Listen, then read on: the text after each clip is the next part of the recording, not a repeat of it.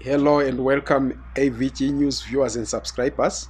My name is Mxolisi Ncube and I'm here to respond to Zimbabwe exemption permit applicants who are trying to move from the ZEP to mainstream South African permits.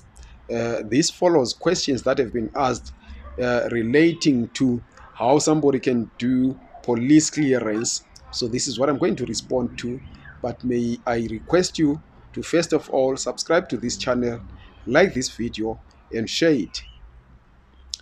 The question that we have been asked is, how can somebody get police clearance while they are based here in South Africa? If there is a way that they can get police clearance, do they have to do that here in South Africa, or they can have this done, or they have to travel to Zimbabwe to have this done? What you need to do is, if you are based in South Africa and cannot travel to Zimbabwe where you need to go and get the police clearance, there are three options available for you. The first option is for you to go to the nearest police station here in South Africa, get your fingerprints done, send them to Zimbabwe to a relative, or you can courier them to Harare, because that is where these fingerprints are going to be processed and a police clearance issued.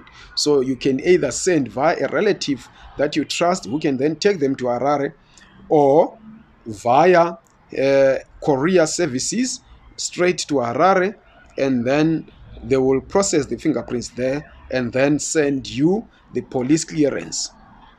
The second option would be for you to go to the consulate here in South Africa, the Zimbabwean consulate, which is, if you are based in Gauteng, it is in Edenvale, and then you go there, you have your fingerprints taken, get those fingerprints, send them home to a relative or via a courier services so that they can be processed and a police clearance issued. If you have been here since the last permit or have not traveled to Zimbabwe for more than 12 months, you have an option of applying for the fingerprints provision or for the police clearance provision in Zimbabwe to be waived, because you have not been there for some bit of time, and then you can apply for a waiver in terms of the fingerprints because you have not been to Zimbabwe for that length of time.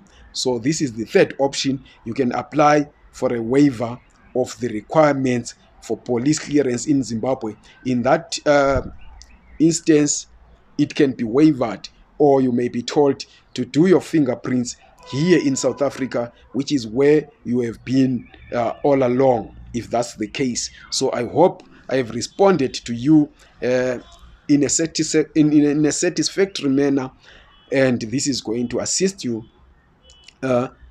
If you have any other questions that you would want us to respond to, especially in as far as the Zimbabwe exemption permits applications are concerned, you are free to send us those questions via the comment section under this video, and we will respond to you as soon as we get that response, because there are certain areas where we may not have a ready response, and we're going to call the VFS Global line, and then whatever response they give us, we are going to send it back to you.